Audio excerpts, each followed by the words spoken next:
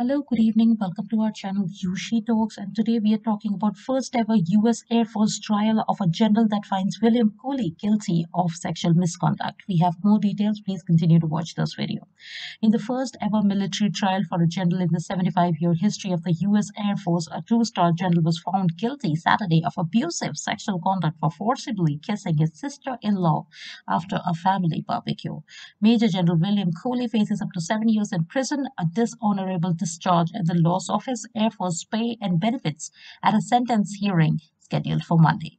The woman, his brother's wife, said in a statement that she pursued a case because her two daughters deserve a system, military or otherwise, where they never have to be complicit in a lie to protect a power structure or protect a predator.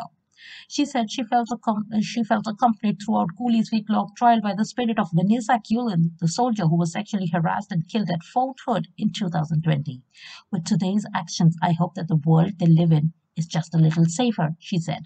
Her attorney Ryan Gill said that the woman gave permission to disclose her familial relationship to Cooley so that public had a full understanding of the case.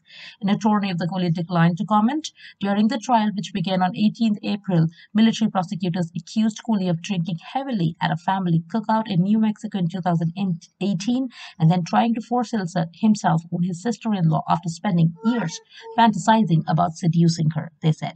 She had driven Cooley to another family home to pick up some belongings after the barbecue when he attempted to place her hand on his crotch, kissed her forcibly while pushing her into the car window, and then groped her breast and genitals, prosecutors said. Prosecutors said Cooley admitted what happened in a note to his sister-in-law and brother, as well as in emails to himself that he later deleted.